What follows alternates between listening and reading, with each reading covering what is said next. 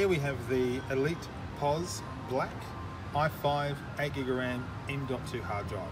The unit also comes in a Celeron model and an i3 model. This unit has a full swivel base, which enables for customer interaction, and we have the option of actually putting the printer built into the pole in this unit. We have the optional fingerprint reader, and we have a QR or 2D barcode scanner for reading your QR codes or vouchers or even membership cards, and that just magnetically slots back into its base. The unit also has a 10-inch rear display up to 500 lumen. This mount can also be VESA mounted to a pole, or it can just be mounted on a bench.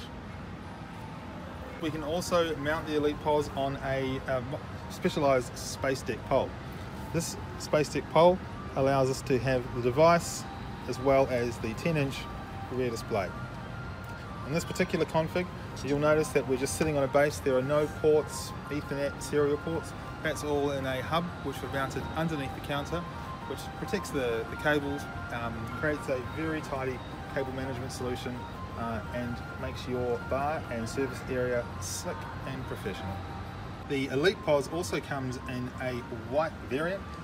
Again, it's exactly the same. We can put the printer in the pole, we can spin the unit around, and we have an optional rear two-line display that we can adjust colour and contrast on. One of the great advantages of the Elite POS is its widescreen. It's a 1920 by 1080 resolution, which allows us to have a widescreen with a lot more buttons on here. As you can see, we're able to incorporate a lot more function keys, and we're able to incorporate a lot more products on each page.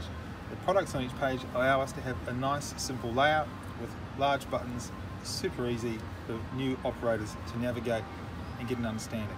And as with all SwiftPOS solutions, we have a lot of functions.